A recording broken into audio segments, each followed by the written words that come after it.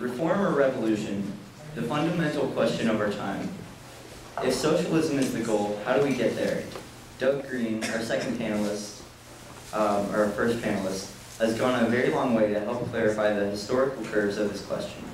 Setting the record straight on Gramsci, the Italian communist who has been distorted by academics the world over, and giving talks on everything from dialectical materialism, the Marxist method, to the Spanish Civil War, and the beginning of the trend in the world socialist movement called revisionism, based on a supposed gradual series of reforms which lead to capitalism all the way to socialism without the need for class struggle and working class power.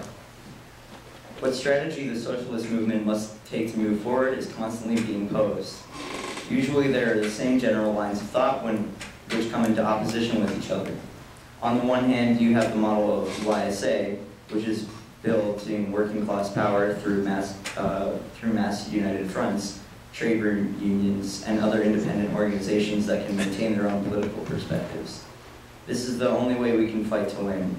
On the other hand is the supposed method of socialists forming coalitions with the wing of capital they think will be most favorable to winning concrete reforms. This is considered the practical model. Such an outlook arguably reaches most developed form with the head of Michael Harrington, the subject of Doug's talk, and an absolutely immense amount of research he has undertaken. Doug has done all of this as a rank-and-file worker and caretaker of his family. His work in life shows that you do not have to be professionally engaged in intellectual work to be an intellectual, and your work might even benefit from it. He has done everything from getting articles published in major left journals to a full book by Haymarket Press, the biography of proto-proletarian revolutionary Blanky called Communist Insurgent. Please welcome Doug Greene.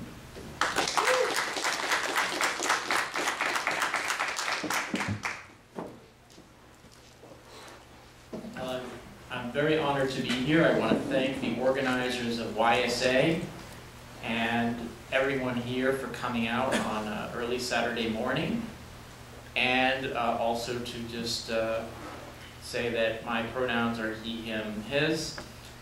And this talk is cribbed pretty much from a forthcoming book of mine on Michael Harrington. If I wanted to be snarky, it would be titled, I Read Michael Harrington So You Did Not Have To. But he is, and I also want to emphasize that the views expressed in this talk are strictly my own, so if you're upset with them, just take them out on me. And lastly, I wanted to state that this talk is dedicated to a very special friend and comrade of mine who I met while writing the book, and the book wouldn't have been written without her. So, but the talk is Michael Harrington and his Afterlives, and I'll talk about his life, several of his major ideas, and his legacy. The talk will also be has been submitted for publication, and it'll be up probably in the next few days. So I guess we can get started. So Michael Harrington, who lived from 1928 through 1989, was the most important advocate for democratic socialism in the United States in the latter half of the 20th century. He is widely and deservedly recognized for writing The Other America, a seminal expose of poverty. However, Michael Harrington is not simply a public intellectual, but a political activist who developed a vision to make democratic socialism into force in American life. His strategy was to realign the Democratic Party by driving out the business interest and transform it into a social democratic party. This new party, the people, would not only represent the interests of the vast majority and pass genuine reforms, but begin the transition to democratic socialism. Michael Harrington's politics and vision have outlived him, and they remain the common sense of much of the American left, shaping debates in the organization he founded, the Democratic Socialists of America. To just get quickly through his early biography, the man who discovered poverty, as he was known later in life, did not begin in impoverished origin. He grew up into a very comfortable middle-class family in St. Louis in 1928. This family was Irish, Catholic, and Democrat, where those terms were practically synonymous. Well, he later did not so much identify as a Catholic or Irish, Democrat, very much so. religion, specifically the Catholic religion, was very essential in shaping his early worldview. And considering the influence of the New Deal, this was a very social Catholicism, seeing the need to pass reforms to mitigate the effects of Catholicism. And Michael Harrington attended school in the late 1940s at Holy Cross and later in the University of Chicago. He shifted his major from law to more literature, hoping to become a poet. It turned out he did not actually have much of a talent for that, despite hanging out in Bohemia, in both Chicago and later in New York. And he had a little difficulty trying to decide what he wanted to do with his life. And at one point in 1949, he was a social worker in St. Louis, where he had a revelation working with the poor. And he realized he must spend his life trying to obliterate poverty and trying to work with the people who were living there. Although he was determined to fight poverty, he had really no idea how to do it. And by the early 1950s, after experiencing a recurrent crisis of his Catholic faith, he was living in New York at the time, and when the Korean War broke out, that year he actually became an objector to the war. And he rejoined the church, but specifically he rejoined something called, or a group called the Catholic Worker, which was founded by Dorothy Day, who was a former socialist. And this was probably one of the more vibrant expressions of left-wing Catholicism in the United States, where the Catholic Worker movement had acted to improve the lives of the poor. They preached absolute pacifism and urged its adherents to live in accordance with the justice and charity of Jesus Christ. And Michael Harrington did say it was as far left as you could go within the church. And Michael Harrington worked in the soup kitchens. He tried to live his faith, and he edited their journal, The Catholic Worker, on labor struggles and poverty. But he also made speeches. He developed connections to the literary world and the anti-communist left. And in 1952, he met a member of the Young People's Socialist League, which was the youth wing of the Socialist Party of America. And he was very quickly recruited. He joined the Young Socialists, and he left the Catholic Worker and ultimately the Catholic Church himself. But from the moment he joined the Young Socialists, he was in conflict with their leadership, or the leadership of the Socialist Party itself. Due to the Cold War, the Socialist Party and its leader Norman Thomas accepted the prevailing anti-communist consensus and supported the Korean War.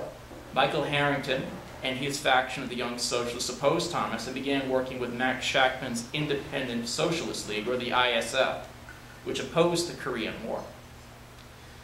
Eventually, Michael and the Young Socialists severed their ties with the parent body, and in 1954 they joined with Shachtman to create the Young Socialist League, or the YSL. And Michael Harrington proved to be a major asset for Max Shachtman and the ISL. He wrote and edited for a number of socialist papers on a vast range of topics, and in his capacity as an organizer, he traveled across the country to different college campuses where he was recognized as one of the bright stars of American socialism. Now, Max Shachtman himself would be the subject for a separate talk. He was a fascinating figure, a former communist and Trotskyist. He ended being Michael Harrington's most important political mentor. The influence was something that Harrington himself acknowledged after he broke with Shachtman in later years. In the dedication of one of his books, Harrington stated, "Even though I have some serious disagreements with him on issues of socialist strategy, I am permanently and deeply indebted to Max Shachtman, who first introduced me to the vision of democratic Marxism, and whose theory of bureaucratic collectivism is so important to my analysis." Harrington took from Shachtman a deep-rooted anti-communism that the Soviet Union was a bureaucratic, collectivist, evil empire.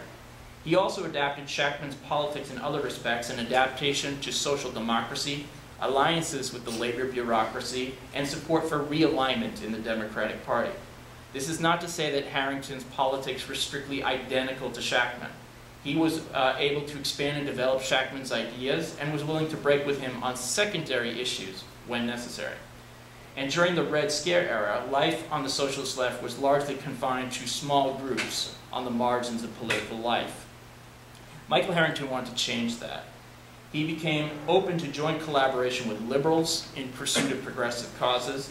However, Michael believed that common work could only be effective if socialists had an organization of their own. And an opportunity came to regroup the American left in 1956 with Khrushchev's famous speech denouncing Stalin and the near total collapse of the Communist Party of America.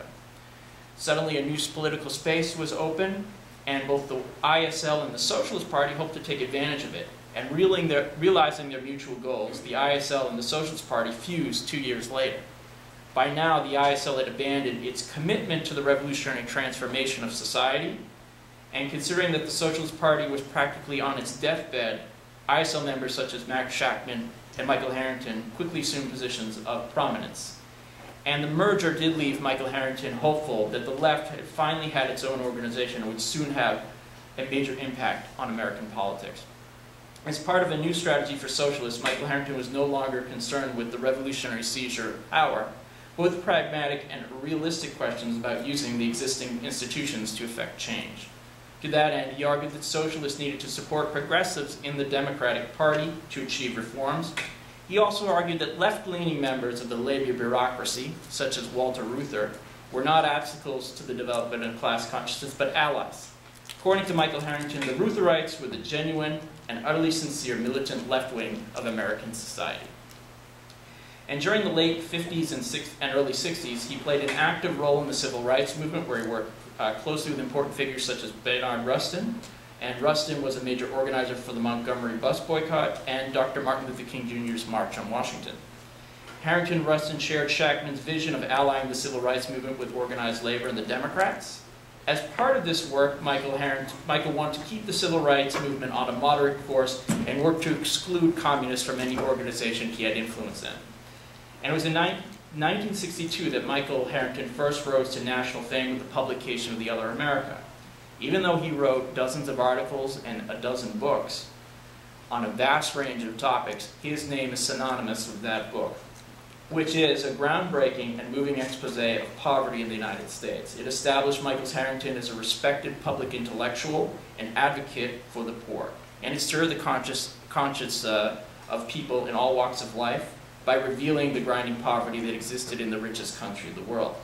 Martin Luther King once jokingly said to Michael, "You know, we didn't know we were poor until we read your book."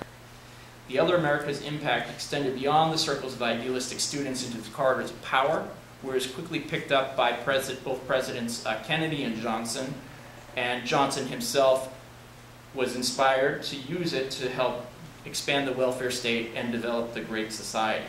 And Michael Harrington himself actually served as an advisor for President Johnson in developing Great Society programs. And now, while Michael Harrington supported the Great Society, he believed ultimately the welfare state would not overcome the contradictions of capitalism. He said, capitalism socializes private priorities and is institutionally opposed to any redistribution of the relative shares of wealth. This is related to its propensity for crisis and ultimately its self-destruction. In this context, the welfare state is seen as an ambiguous and transitory phenomenon, the temporary salvation of the system, but also the portent to its end. As student radicalism emerged, Michael Harrington was hopeful about their prospects to revitalize the American left, provided those students received proper guidance from him. To that end, he served as a mentor to the young radicals, the Students for a Democratic Society, more well known as SDS, in developing their famous Port Huron Statement. And that Port Huron Statement was one of the defining documents of 60s radicalism. According to a historian of SDS, Kirkpatrick Sale, it provided a new generation of students. It gave those dissatisfied with their nation an analysis by which to dissect it, to those pressing instinctively for a vision of change, of what to work for, to those feeling within themselves the need to act a strategy by which to become effective. No ideology can do more. Michael Harrington's ideas are quite visible throughout the Port Huron Statement, in stressing the necessity for the student movement allying with the civil rights movement, labor unions, realigning the Democratic Party, and supporting liberals, and of course, rejecting communism. However, the Port Huron Statement also condemned American imperialism for instigating the Cold War and rejected very fierce anti-communism. Michael Harrington found that abhorrent and was enraged and he had the parent body of SDS cut off the SDS's funding and changed the locks on their office doors. And they later interrogated SDS radicals for being soft on communism in their own little show trial. Eventually, cooler heads prevailed, and the break between Michael Harrington and SDS was avoided, but for the rest of his life, Michael Harrington regretted what had happened and believed that the clash resulted due to a misunderstanding between two different generations. While he acknowledged his lack of diplomacy and tact in handling SDS, he did not believe he was wrong on the larger political issues at stake. As he said, "But if I am quite ready to acknowledge my personal failings in this unhappy history, I am not at all prepared to concede political error at all the points in the dispute." Michael admitted that if he had been more tactful with SDS, that it would not have made a difference in the longer run. "The conflict was, I think, inevitable, and had I acted on the basis of better information, more maturity, and a greater understanding of the differences at stake, that would only have postponed the day of reckoning." Ultimately, Michael Harrington's problem with SDS and the New Left was not just that they were soft on communism, but they rejected moderation and liberalism that were central to his politics. And that conflict between him and the radicals came to a head with the Vietnam War. When the Johnson administration escalated American involvement in Vietnam, SDS played an active role in opposing it. Like SDS, Michael Harrington opposed the war, but the main dividing line between them was over how to oppose it. Michael wanted to keep his lines of communication open with the White House and liberal Democrats because he believed they were allies when it came to domestic reform. To Michael, Democratic support for the war was a tragic error and not a symptom of anything deeper. If he targeted the Democrats as complicit in the war, it could only alienate them, something he would not do. To that end, he argued that the anti-war movement needed to be kept within proper limits and stay respectable. Therefore, he opposed militant action, the participation of communists, breaking the law, or anything that could actually end the war.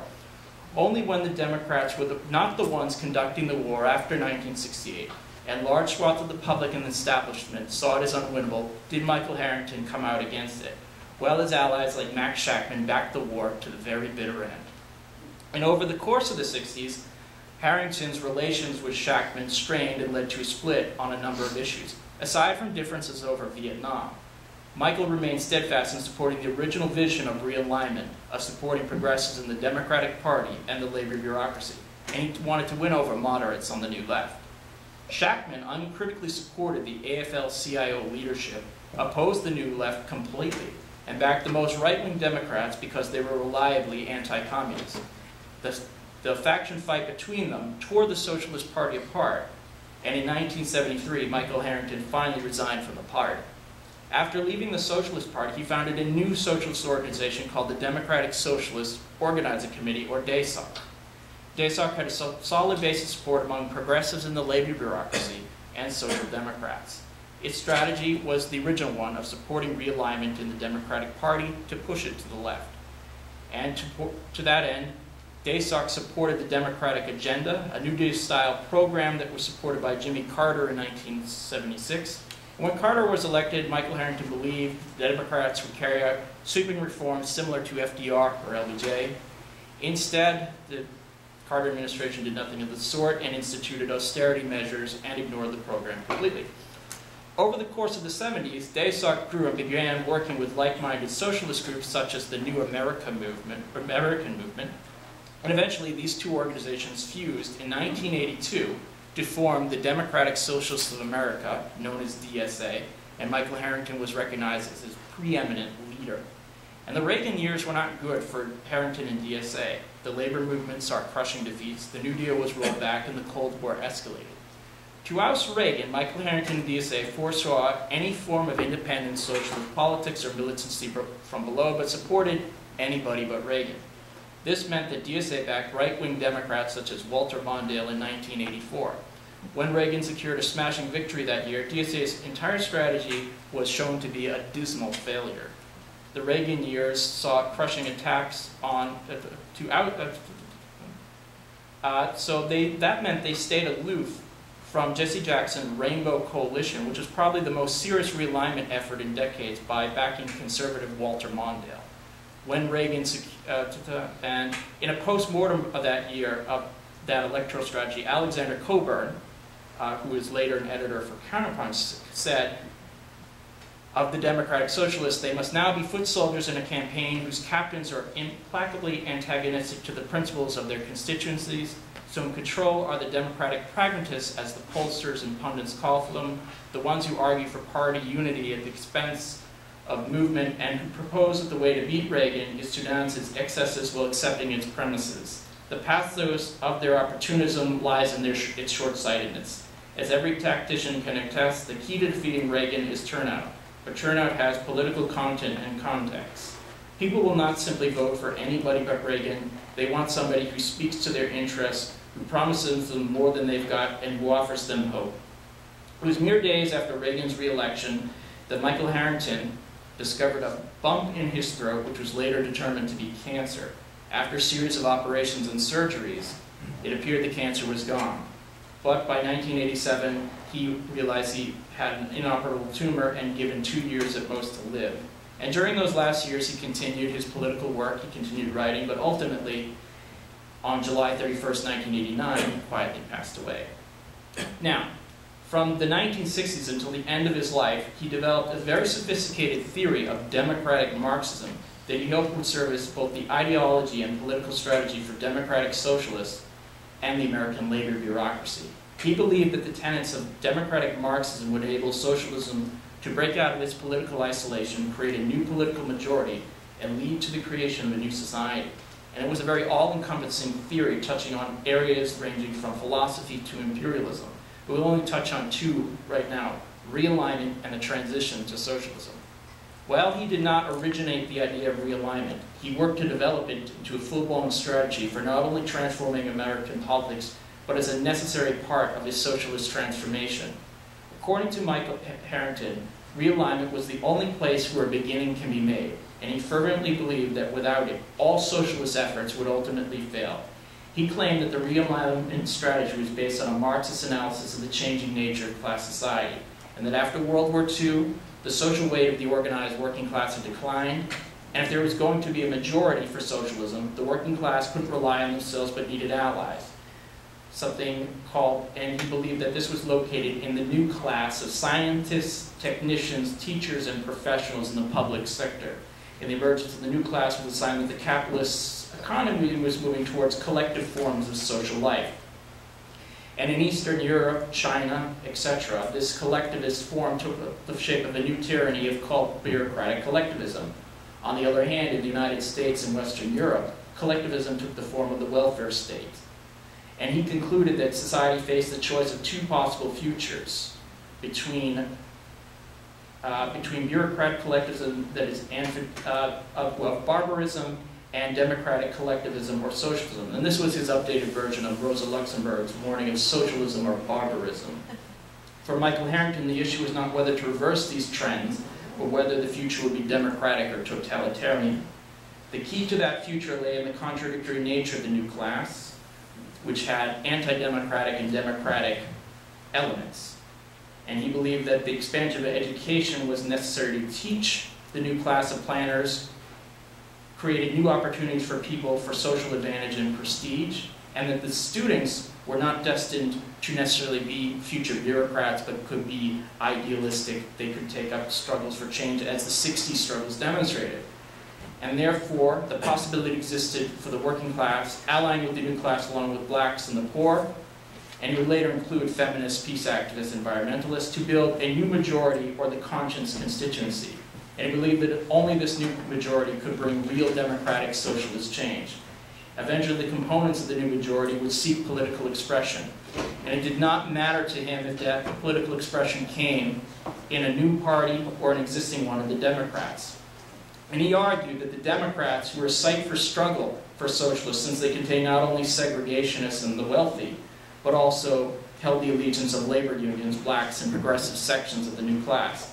In other words, he claims there's a contradiction within the Democratic Party between its social base and its capitalist leadership. According to the Socialist Party platform of 1968, that the most progressive elements in American life thus belonged in the same party as the most reactionary is one of the most outrageous contradictions in the society. But it is not enough simply to denounce the scandal, we must abolish it.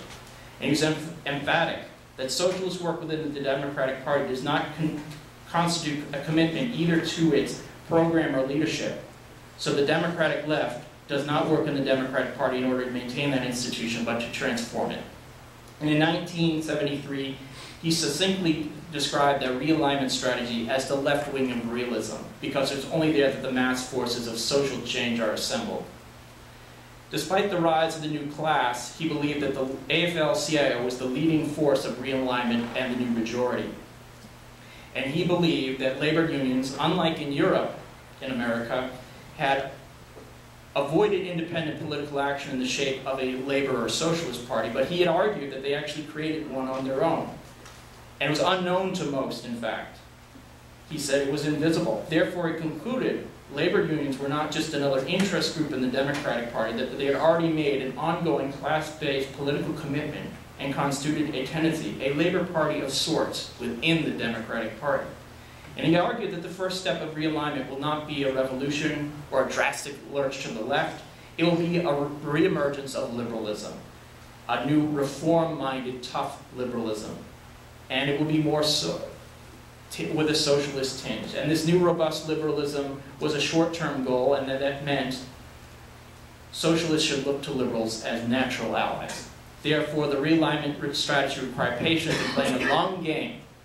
But the promised result was the creation of a left liberal, if not social democratic party that would take over the Democratic Party, that would enact reforms and lead to the creation of democratic socialism. And for all its theoretical sophistication, Michael Harrington's realignment strategy rested on a number of faulty assumptions. First, his contention that the Democratic Party was open to being captured by socialist forces. This position assumed that the Democrats were a loose coalition of diverse interest groups, such as labor and capital, who were equally balanced. In fact, the Democrats are and always have been a capitalist-controlled party representing the more liberal elements among the ruling class. While Michael Harrington is correct that the Democrats do traditionally command the support of progressive and working class constituency, this does not make the Democrats a party of the people. In fact, labor unions and progressive groups hold no power whatsoever in the Democratic Party due to the overwhelming capitalist control that exists there. Capitalist hegemony in the Democrats allows them to thwart any internal challenge or to co-opt them as the need arises. This was a reality Michael Harrington never understood. Secondly, the left-labor alliance needed for realignment was an illusion of his own making. Kim Moody observed that post-World War II liberalism, although embraced by much of the union leadership, was mostly a middle-class phenomenon. As a political current, it never challenged the corporate or private form of property. In other words, liberals were not reliable allies of socialists. To win the support of liberals, Michael Harrington argued that socialists needed to ultimately, the liberals are, no matter, since realignment saw the Democrats as the only political arena for socialists, this led socialists to support the logic of lesser evilism, and any Democrat, no matter how right-wing, that ultimately thwarted the goals of realignment. Lastly, the realignment strategy was doomed because it refused to develop an independent socialist organization. On paper, the Socialist Party viewed themselves as playing a unique role in realignment as an independent organization, free of compromising ties with the old party machine. In practice, this was something never carried out because it went against the entire logic of realignment. Christopher Leishich argued, Harrington is correct in saying that there are no social forces automatically evolving towards socialism. Presumably, this means that radical change can only take place if a new political organization explicitly committed to radical change wills it to take place. But Harrington backs off from this conclusion. Instead, he seems to predicate his strategy on the wistful hope that socialism will somehow take over the Democratic Party without anyone realizing what is happening.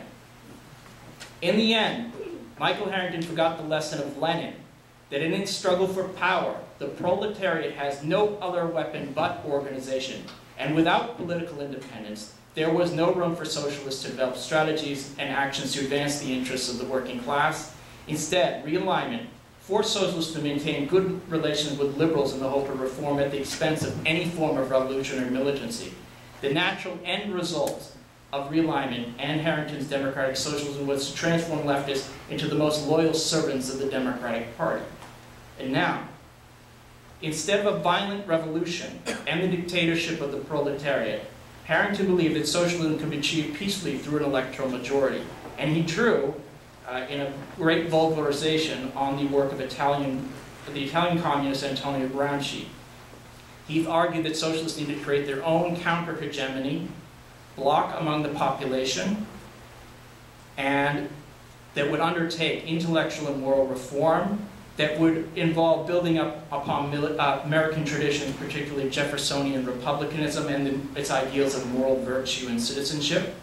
And this would, this new ethic would Americanize socialism and enlighten the people and mobilize them for change. And he argued that for democratic transition to socialism to be possible, socialists must capture the existing state apparatus from the bourgeoisie. And in building on the work of a theoretician named Nikos Poulantzas, he argued that the capitalist state was relatively autonomous and not an instrument of any single class. He claimed that in capitalist society, that the machinery of repression in the was false, tied to a base superstructure model of society. He claimed that there was actually no ruling class, just competing blocks of classes. And due to the great wealth of the bourgeoisie, they actually exercised greater power. On the other hand, if socialists could mobilize their new majority bloc, they could win concessions from the state and gradually tilt the state in favor of the ruling class. And his strategy was for socialists to utilize the state bureaucracy and undertake a transitional program of structural reforms, and that socialists could not dispense with the existing bureaucracy since it was essential. And the structural reforms he advocated were the socialization of investment, progressive socialization of corporate property, and later the socialization of private property itself. He believed that this transitional program could be enacted without any rupture or cataclysmic change, or without any resistance from the ruling class. And looking to the example of Sweden, he argued that it's now possible to have a relatively painless transition to socialization if socialists only learn how to encourage the euthanasia of the rentiers. And in looking for a positive model for this change, he defended the Communist Party's Popular Front, as he said in the 1976 with then Socialist Workers' Party member Peter Camacho. My policy is very much like the Communist Party's policy in the 30s. You bet your life it is. I'm an opponent of communist dictatorship and totalitarianism. But while the Socialist Party and the Socialist Workers' Party were getting absolutely nowhere because they counterposed themselves to the workers, who wanted to vote for Roosevelt, the Communist Party of the 30s was building the biggest, largest movement calling itself socialist in the United States since the days of Gene Debs, and winning leadership in a third of the unions of the CIO. In other words, he believed in a popular front without Stalinism. However, his idealization of the Popular Front is based on a complete misreading of history, naturally. During the 30s, the CPUSA did have a visible presence in unions, black freedom struggles, etc. But this came about in spite of the Popular Front strategy. It occurred before it was implemented, when the party experimented with militant United Front tactics and still maintained a revolutionary identity. And after adopting the Popular Front, the CPUSA retreated from its militant tactics in the interests of both the Soviet bureaucracy in fighting fascism. The communists ceased all criticism of the labor bureaucracy, the Roosevelt administration and liberals. Over the course of the 30s, the class character of the CPUSA changed as its members took up positions in the labor bureaucracy to discipline the working class and act in the interests of the Democratic Party. As a result of the Popular Front, the CPUSA ended up being the left wing of the Democrats and the New Deal, not a revolutionary or a socialist organization. And the hidden secret of why the anti-communist Michael Harrington idealized the Popular Front was not because it was proof that socialism had mass influence or spoke the language of ordinary people. Rather, he liked the Popular Front because it was when communists ceased to be revolutionary and gave up on militant action, self-organization of the working class, and sectarian political independence to become loyal allies of the labor bureaucracy and liberals. In other words, it's when communists acted like Michael Harrington's ideal of democratic socialism. And Michael Harrington's Popular Front strategy depends on a profound misunderstanding of the state. He's unable to recognize the state's dependency on both the existing bureaucracy and the needs of profitability. The ability of a socialist government to deliver the type of reforms he advocates ultimately depend upon that profitability. If a socialist government seriously pursued structural reforms, then this would threaten the flow of profits and spark resistance from the existing bureaucracy. There are definite limits upon what the state is willing to concede. And he also forgets that a socialist majority in parliament does not equal state power. Rather, real power rests in capitalist society rests in its unelected institutions, the military, the bureaucracy, and the courts, all of which will resist change and a democratic road to socialism with whatever means are at their disposal. And this was shown when Spain's Popular Front government and Salvador Allende's socialist government in Chile were violently overthrown in military coups, wholeheartedly supported by the bourgeoisie, despite the fact that they were illegal. The reality is that no ruling class willingly surrenders its power and privileges, was precisely why Marx and Engels said a violent revolution and the dictatorship of the proletariat was a necessary strategy for revolutionaries. And this is something Michael Harrington refused to acknowledge. All he could offer was moral appeals to the ruling class and faith that they will play fair with socialists, all evidence to the contrary. Now, the legacy of Michael Harrington is found in his group, the Democratic Socialists of America, which since the 2016 election and the campaign of Bernie Sanders has grown to roughly 60,000 members, and is the largest nominally socialist organization in America since the 50s. And it's seen chapters grow up across the country, its members elected to Congress, and on the surface there appears to be great change in DSA, that there are now Marxist study groups in there. At its convention 2 years ago, it severed its ties to the Socialist International and endorsed the BDS campaign to end international support for Israel's oppression of Palestinians. However, does this mean that DSA is abandoning the politics of Michael Harrington and embarking on a new course? In point of fact, Michael Harrington's strategy of realignment and his democratic transition to socialism remain very much hegemonic in DSA. DSA member Maurice Eiserman, a biographer of Harrington, argued that DSA is growing precisely by supporting Democratic candidates such as Alexandria Ocasio-Cortez, and those who propose breaking with the Democratic Party are left sectarians who embrace whatever policy or doctrine seems to promise the greatest personal sense of moral purity. Eiserman himself is a member of the North Star Caucus, one of the many caucuses inside DSA. And members of many of the signatories of the North Star Caucus represent the Harringtonite Old Guard, who are active in either DASOC, NAM, and the labor bureaucracy. And that they may believe their main goal of DSA is to defeat the Republicans. And the inevitable logic of this position means that the North Star Caucus is committed to supporting the Democratic Party as a matter of strategy. And they, of course, believe it needs to be realigned. And some members of the North Star Caucus explicitly draw inspiration from Michael Harrington. One member says, Harringtonism, the guiding-ology of democratic socialism in the U.S., which is characterized by socialism that fights for free, honest, and open elections for achieving socialism based on democratic self-determination and for transformative change for the here and now, as opposed to totalitarian Marxism, Leninism, and Trotskyism. And, skip ahead. Well, the North Star Caucus are champions of a realignment strategy in almost identical terms to Harrington. Others have tried to update it for the 21st century. One such is Seth Ackerman. He acknowledges, Ackerman, that the Democratic Party is undemocratic, lacks a coherent program, and its leadership is unaccountable. Instead of simply uncritically supporting all Democrats, like the North Star Caucus, Ackerman proposes that DSA utilize the Democratic Party by running their own candidates on its ballot line. For Ackerman, supporting the Democratic Party ballot line is not a question of principle, but a mere secondary issue, and that can be utilized on a case-by-case basis. And he believes that in order for a DSA member to run as a Democrat, they would have to adhere to a democratic socialist program and be accountable to DSA. In effect, DSA Democrats would function as a party within a party. According to Ackerman, his proposal would enable the left to organize to the point that it can strategically and consciously exploit the gaps in the coherence of the system in order to create the equivalent of a political party in its key respects. For all its sophistication, Ackerman's updated realignment strategy comes up against the same roadblocks as Harrington's original strategy and offers no solutions to overcome them. All the factions within DSA are formally committed to a democratic socialist road to power that Michael Harrington would feel quite comfortable with. For instance, Bhaskar Sankara, the editor of Jacobin, and Joseph Schwartz are in favor of an expanded welfare state on the Nordic model, but recognize that socialism and democracy is good, but not good enough. They argue that capitalism undermines social democracy in the long run, and in line with Michael Harrington's strategy, they advocate building a new majority where socialists must be tribunes for socialism and its best organizers, along the model of the Communist Party's Popular Front.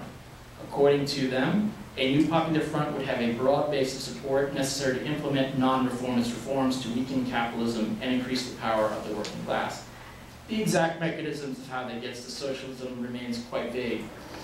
A much more developed strategy of the democratic road to socialism was developed by the sociologist Vivek Chibber. And strangely, Chibber says that the left should look to the early years of the Bolshevik Party as an example of a mass cadre-based party that is rooted in working class communities. However, he does not advocate a revolutionary insurrection on the Bolshevik model since it is no longer viable. Like Sankara and Schwartz, Chibber argues that the left needs to pursue a strategy of non-reformist reforms that should make future organizing easier and constrain the power of capital. In the distant future, Chibber believes that socialism requires a final break with capitalism, but that the means of that are left quite unspecified. For now, Chibber advocates the creation of a reformist Bolshevik party and a gradualist strategy. Now, while the name of Michael Harrington is unknown to most of DSA's new members, his ideas continue to shape the contours of the debate on realignment, reforms, and democratic socialism. Some, such as the North Star Caucus, remain unreconstructed Harringtonites, while Sankara, Schwartz, and Chibber have attempted to make those ideas relevant to the present. Still, none of the Harringtonites have seriously confronted the limitations of Michael Harrington's strategy or how to overcome them. The growth of DSA's membership opens up the possibility that the organization may decide on a different course than the one envisioned by Michael Harrington. However, at the time of this writing, the question of that course remains open. So to offer a quick conclusion, Michael Harrington's hope was to make democratic socialism a force to be reckoned with in the United States. However, his realignment strategy meant that he prized tactics of moderation and compromise for fear of alienating potential allies. Realignment was based on a flawed characterization of the Democratic Party, and the requirements of realignment required no toeing to liberal prejudices, prizing loyalty to America, and unquestioning reformist vision. As Michael Harrington's conduct proved during the Vietnam War, his whole strategy served as a break and a roadblock to revolutionary action. Whatever his socialist desires may have been, Michael Harrington ultimately reconciled himself to acting as a loyal opposition to the powers that be. Still, his ideas continue to shape the debate in DSA and the wider left. However, if the American left is serious about fighting for socialism, then they will have to completely abandon Michael Harrington's politics for those of revolutionary communism. Whether that happens or not still remains to be decided. Thank you.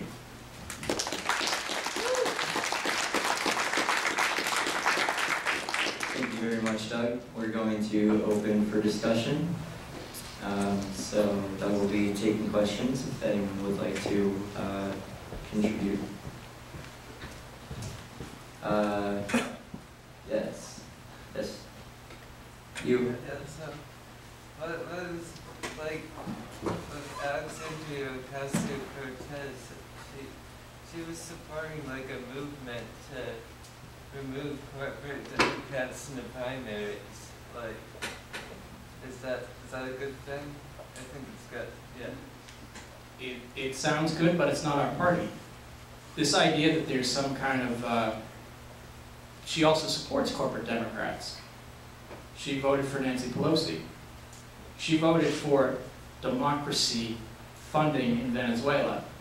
This idea that she's some kind of opposition to them is nonsense. It does sound nice, but it is perpetuating the illusion, and I'm going to use the term, that the Democratic Party can be taken over. I think that if we're socialists, if we're serious about socialism and revolution, that it means a complete, total, and utter break with the Democratic Party. This must be a line of principle, and to quote the immortal Captain Jean-Luc Picard, the line must be drawn here. No support for the parties of the bourgeoisie. Okay, thank you. Next question. Ian. Yeah, I was wondering if any of these new Harringtonites have acknowledged the reality that of the time scale that climate change has imposed on this, because like what is the time scale for their transitional program to like making capitalism behave better? You know, that sounds like it would take 50 years minimum, and we clearly don't have that much time. Have they acknowledged that, or are they just kind of ignoring that huge elephant in the room? That's a very good question. And I have seen them, you know, acknowledge, you know, about the scale of global warming, climate change, and all that. But mostly what I see, and I'm mostly going off what I see on social media, is they say, well, this is an imperative why we need to elect all these people. It's kind of left unspecified how that actually does anything to actually deal with this, considering that even the watered-down proposals of the Green New Deal were voted down. Okay, what are you going to do now? And I feel like it's just an willingness to recognize that, listen, you're not going to reform your way out of this. You know, getting all your precinct captains, getting a bunch of candidates it's not just another election campaign. It requires a fundamental reordering of society. And I don't think they've really confronted the reality of that.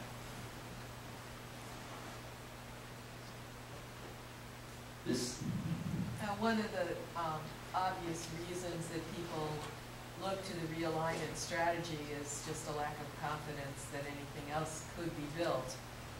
Could you talk a little bit about alternatives to that? What has been the history of independent working class politics? The U.S., the world, whatever you want to talk about.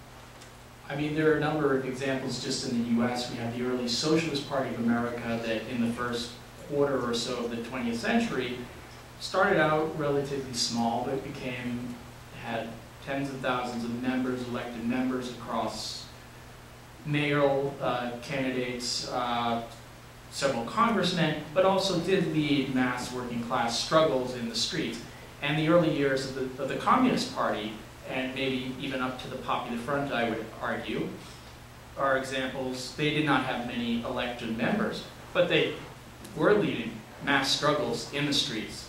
We have the example of, say, Argentine socialists who have a broad-based electoral alliance that has elected several members to their parliament that does focus on the streets.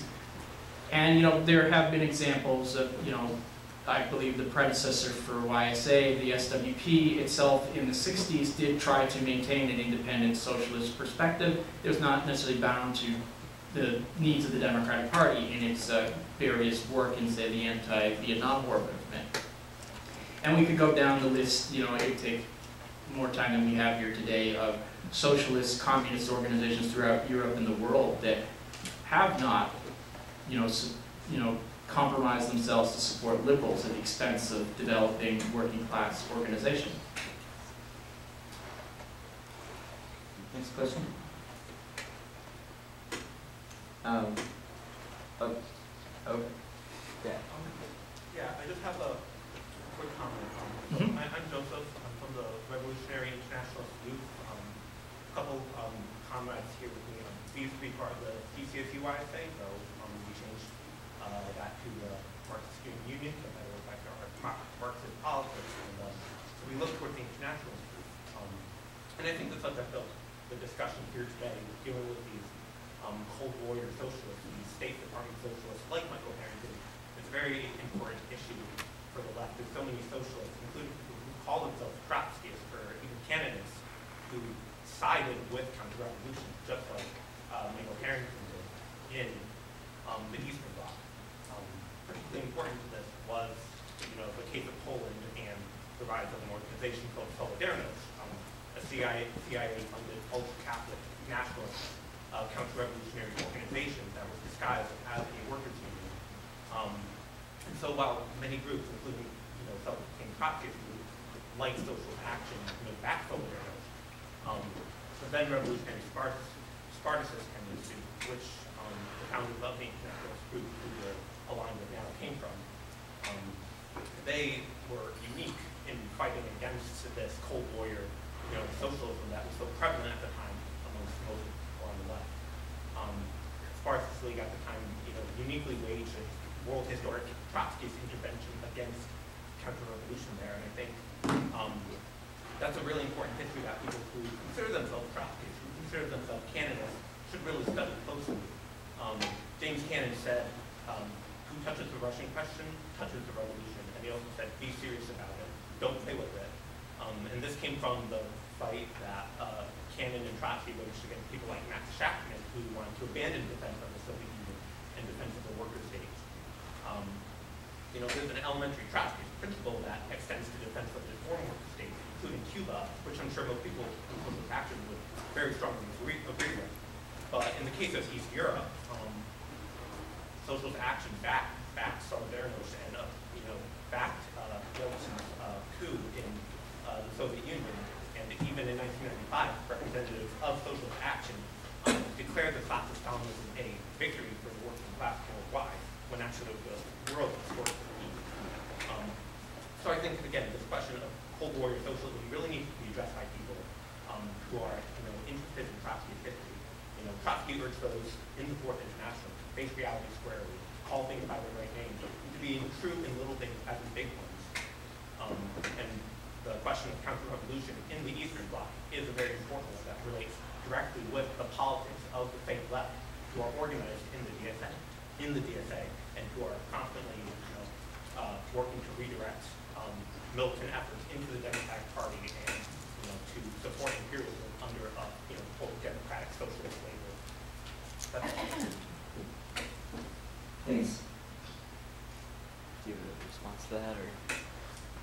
That is a great topic actually for discussion. I will say that I did allude to it. I didn't have time to get into it here, but Michael Harrington does adhere to essentially the Shachtman side of that split in 1940, the SWP, which I'm certain actually probably most people here are familiar with in some degree.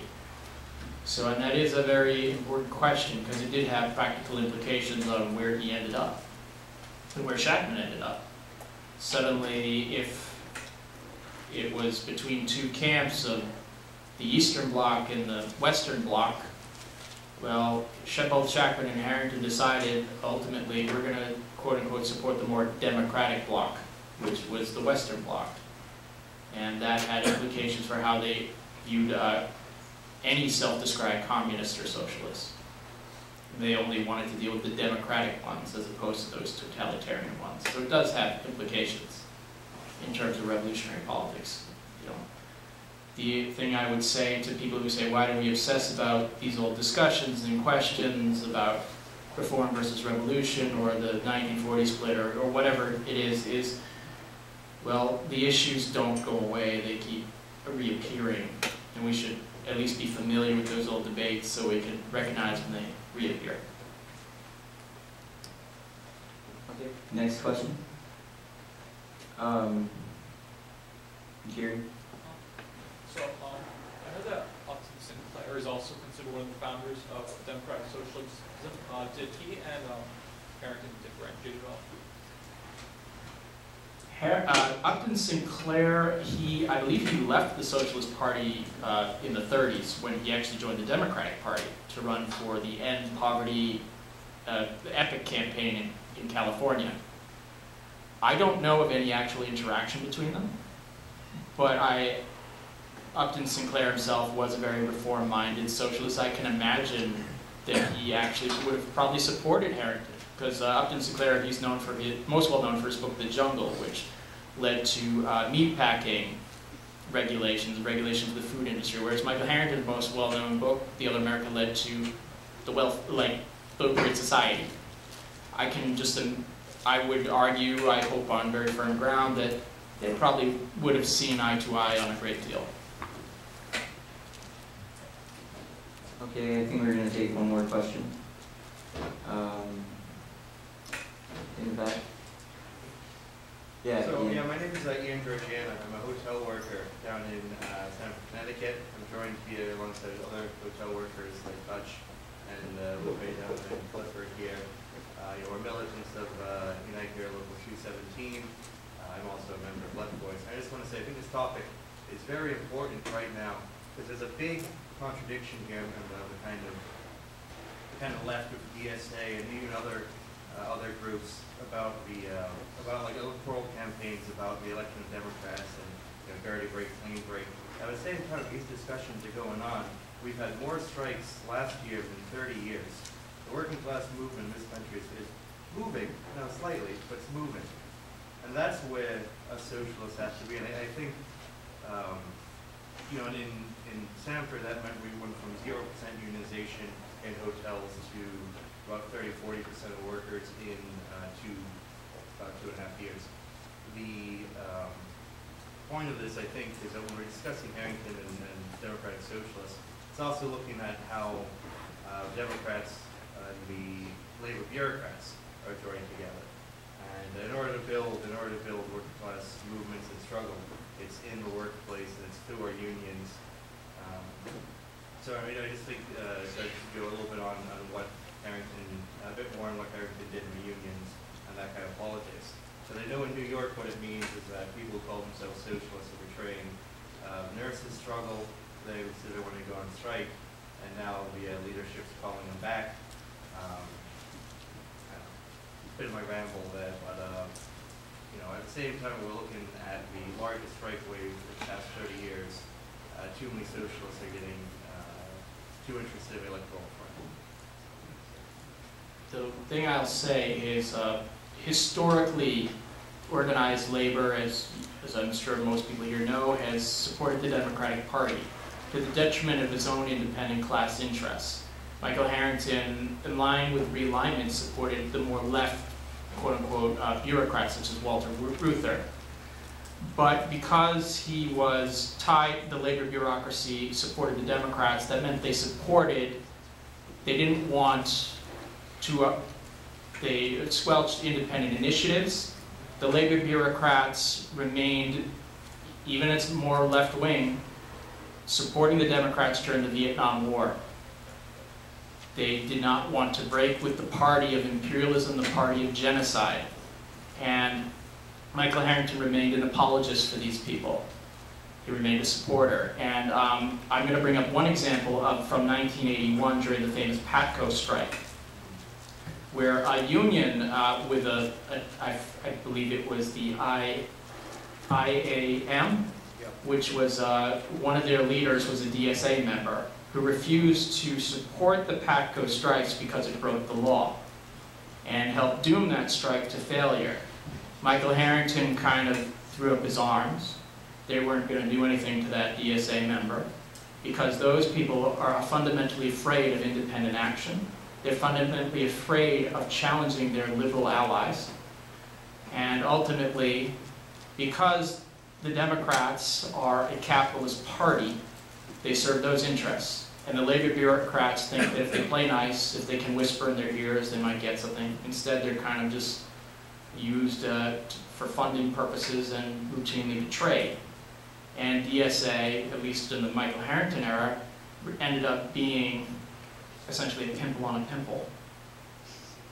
They weren't going to really do anything. If the labor bureaucrats were powerless, what was DSA to that? Nothing. They just tailed along. Okay, that concludes discussion. Of course, there can be more discussion during lunch. So now we're, thank you, Doug. And we're going to go to Fred Mosley.